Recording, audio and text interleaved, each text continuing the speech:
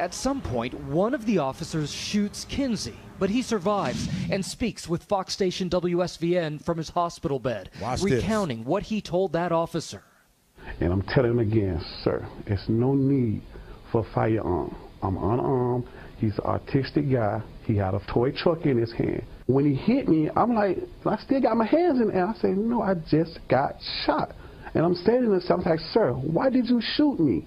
And his words to me, he said, I don't know. Stop. Video of the act. Yo, if you don't realize the Most High is just constantly, there's half things happening, and you don't realize, he's like, I don't know. I don't even know why I shot you. This man on the ground holding his hand up.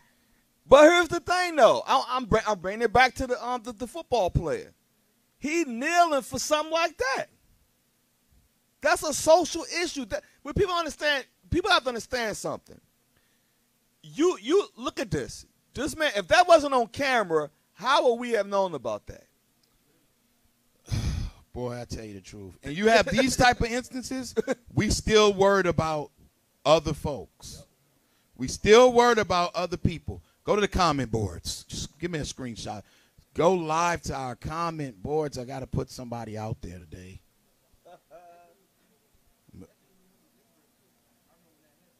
That's sad. You got instances like this, and we're telling our people, hey, man, we got to come together. We got to make sure that we're taking care of our communities and everything else. And you still have the same instances going on over and over again with people asking these type of questions. We're going to put them out there. What's his name, Robert? Scroll up. Let me see if it scroll up in him. You might have to zoom in on him, too. Yeah.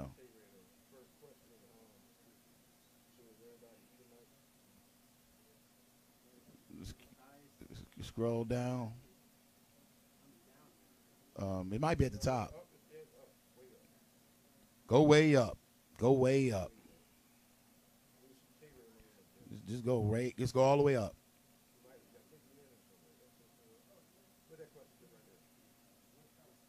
Yeah. Zoom in on that person. Yeah, scroll over so they can see it. Can they see this? Okay, that's fine. Go to his question. Go up. Yeah, right there. That's what I want right there.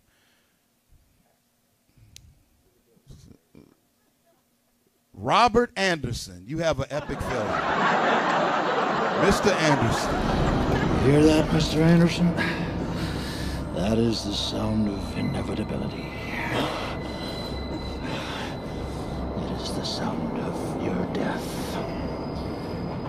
Goodbye, Mr. Anderson. Mr. Anderson. Yeah, you and your friend Andrew Hooper. Yeah, you have an epic fail. And here's why you have a failure, sir. We're communicating why do we have hate for ourselves and our nation. And you, sir, are the epitome of that. We're not even talking about this. And here we go again with the questions. So is everybody an Edomite? This show you the highest level of Stockholm Syndrome that you ever could have. Why is he asking this? We're showing you how our people are having ill will in their minds, even in communicating love to their own children and everything else. And here we go, Mr. Anderson. Is everybody Edomites? What was his next silly little question? Let me see what he didn't say. So somebody said, that's the nationality of the so-called white man. DeRay told him that. He said, strange. Like he don't know nothing. No, he be on, if you go to his page, you see him talking about he want to battle Hebrew Israelites. That's how you know. The first sign of you know somebody don't know nothing is when they say black Hebrew Israelites. That's when you know just throw him to the garbage can. You don't really know much. Then what else he said? And now he asking who was Herod. Then who's Agrippa? He's asking these questions. He on a whole different scheme. Sir, we invite you to Friday night. And we done dealt with this so many times. See, these guys, they don't understand. We've been to seminary. We took seminary courses. We have discussed with theologians, scholars. These are easy questions. The thing is, he going to want to know, so why were they over the Jews and things of that nature? Got you. Very easy. Guarantee you're going to have to pick your study up, though. Yeah, you better. Friday night, 10:30. But here's what's sad about it.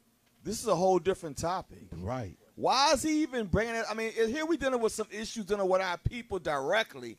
This man has a nerve talking about something that's totally off topic. It's foolishness. And we don't say black Hebrew Israelite. We actually hate that term. Exactly. We hate because there's no such thing as a black Hebrew Israelite. It's the Israelites, period. So we don't use nothing. Show us any video that we say we are the black Hebrew Israelites. Now, because you just bear false witness as an elder or pastor. You bear false witness. You said you used to say black Hebrew Israelites. When? Produce it. Produce it. Produce it. Well, what you have is, Mr. Anderson, you have an epic failure. You are the person that has failed today because we are discussing the plight of our people. And only thing you care about is worrying about the so-called white man. Exactly. Worrying about the so-called white man. So are you coming on Friday or not? Yeah, you're talking. We give you the invite. Have a respectful dialogue. Friday night, 10:30. Yes or no? Yes or no? We don't do a lot of talking. Just come on and we can discuss this. We don't got to go back and forth over Facebook or message, whatever this is. Let's do it like men, face to face, live. Plain and simple. Yay or nay. Put your answer in the comment board. Lamentations chapter 2. Let's proceed. Lamentations chapter 2.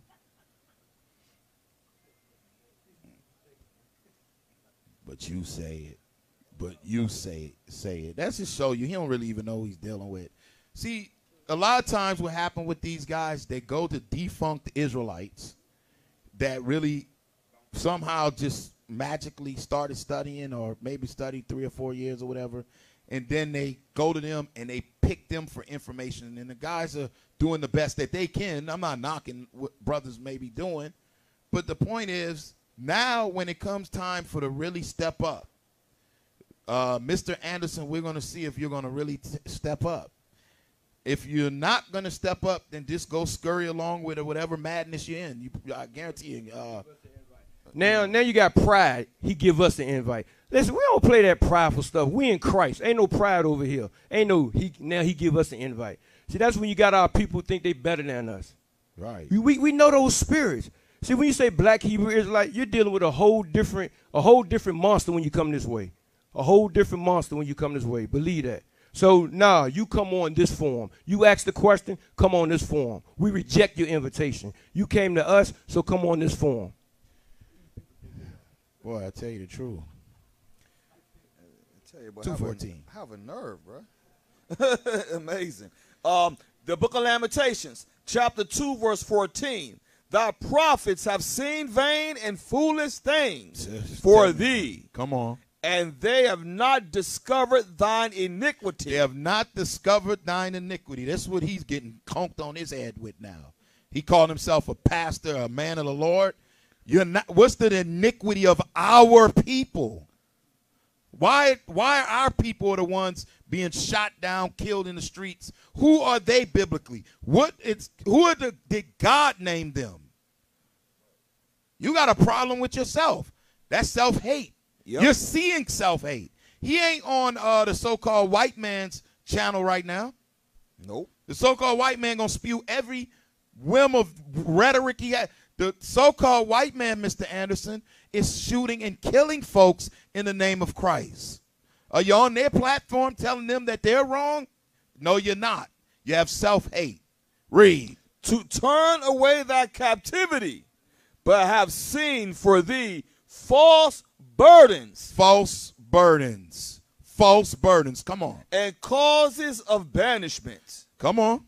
All that pass by clap their hands at thee. Come on. They hiss and wag their head at the daughter of Jerusalem. And they hiss and wag their head at the daughter of Jerusalem. They look at us and go, that's a shame.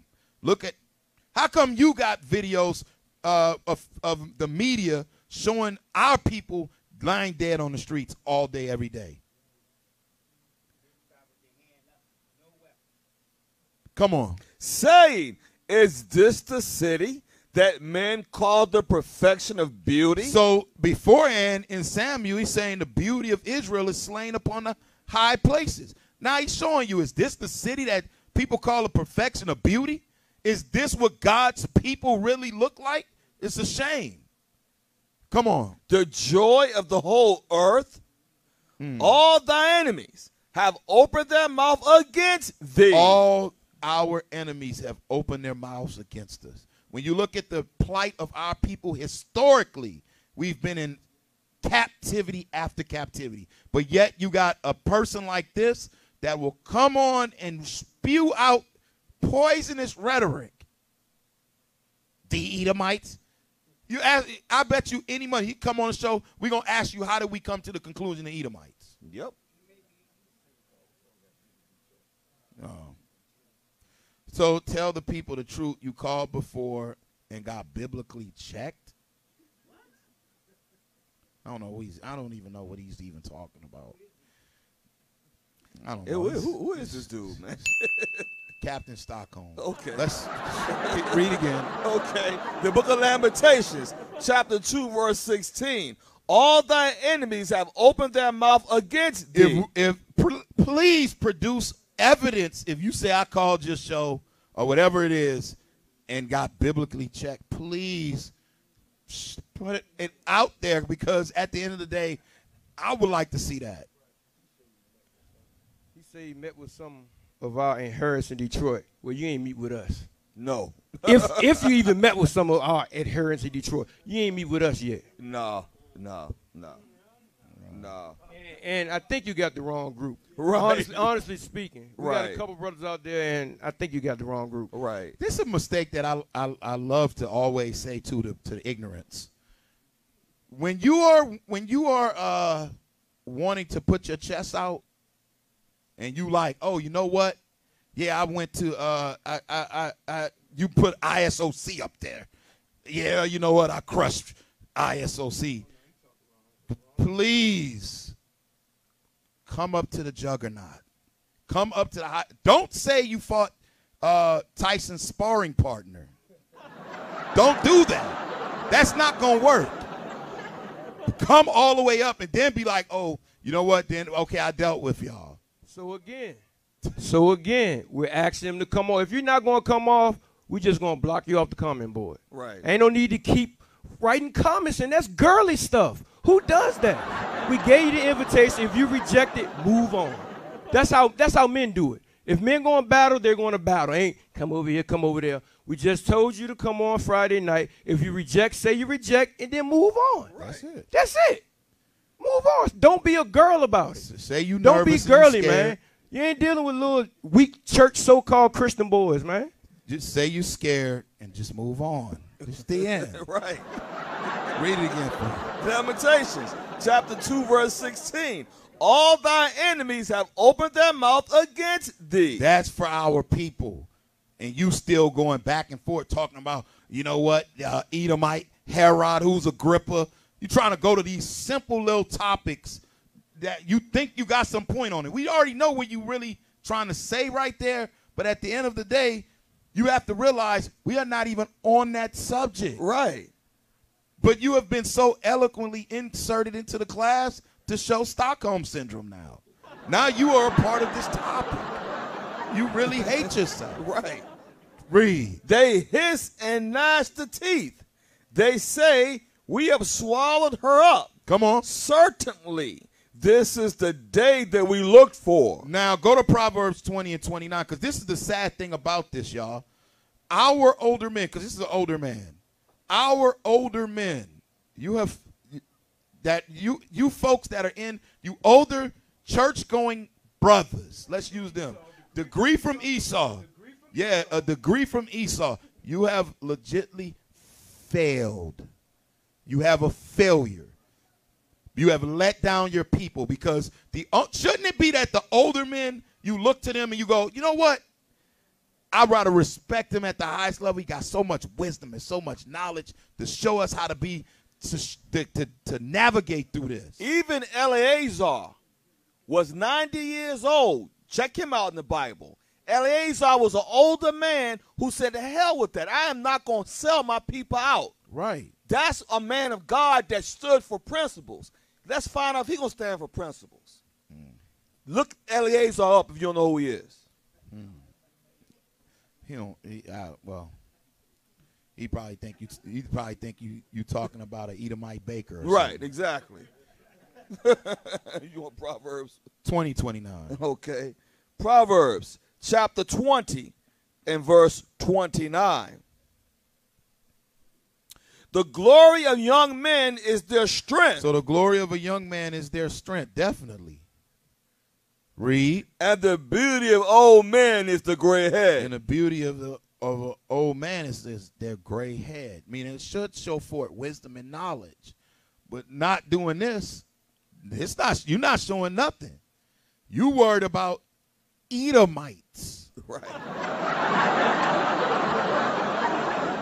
It's very sad. Okay. Back to Lamentations. Yep. Okay. Lamentations chapter 2 and verse 16.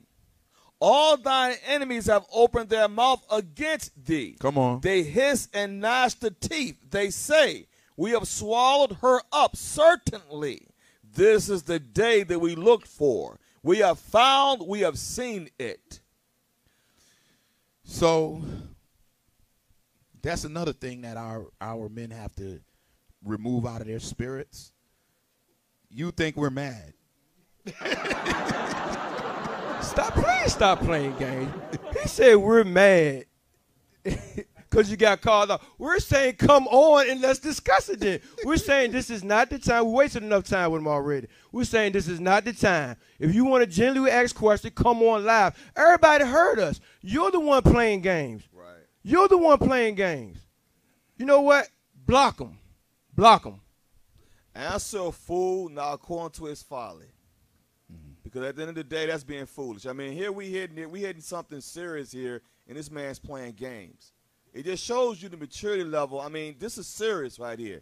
We haven't even talking about no Edomites. We're talking about the plight of our people, what's going on. And you sitting there playing, this is nothing to play with.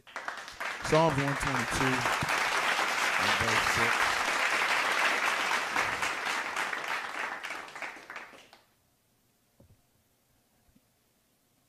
It just goes to show you we watching the comment boards. If you put something crazy in there, we will come at you. Exactly. This book of Psalms, chapter 122 and verse 6. Pray for the peace of Jerusalem. Did it say pray for the Edomites? Pray for the peace of Jerusalem. Pray for the peace of Jerusalem. Pray for the Israelites to make peace back with the Most High. Come on. They shall prosper that love thee. They shall prosper that love thee. So if you understand to come back to who you are, the Lord can then also start making that the lead prosperity doctrine is for you to get the kingdom and rule over everything. How come they ain't teach you that? Haggai 2.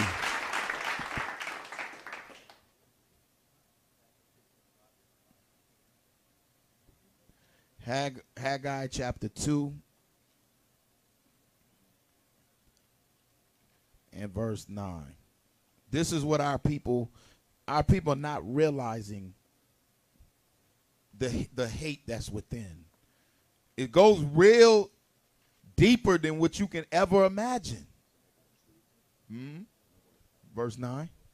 Haggai chapter 2 and verse 9. Come on. The glory of this latter house shall be greater than of the former.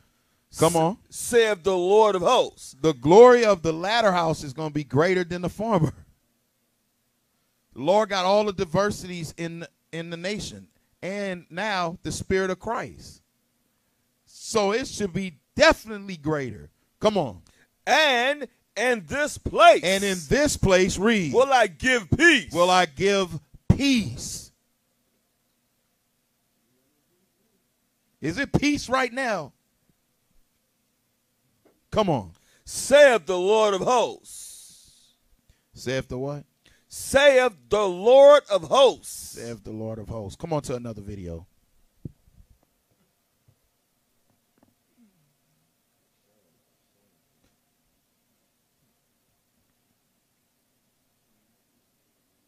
Another video. Watch this, y'all.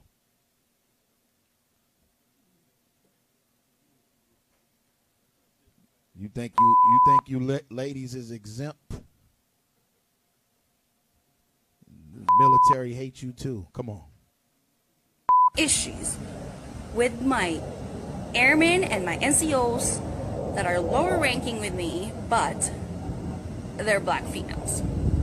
And Black it pisses females. me the off that they have no respect and constantly having an attitude. And what the is up with that? Like, I'm trying my best to hold my professionalism with them, but good God, they have no respect whatsoever. Stop. Somebody might not realize what's going on. Okay, so she's in an authoritative position in the military.